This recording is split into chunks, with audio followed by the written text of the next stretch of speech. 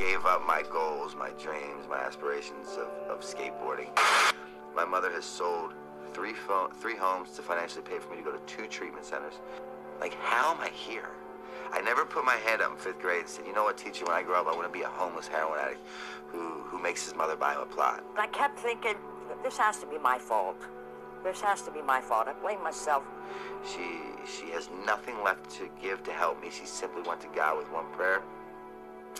Father Mike saw her sitting in the pew at the church across the street from her house in Baltimore one day, and she was crying hysterically, uncontrollably. And Father Mike said, Miss Pat, what's wrong?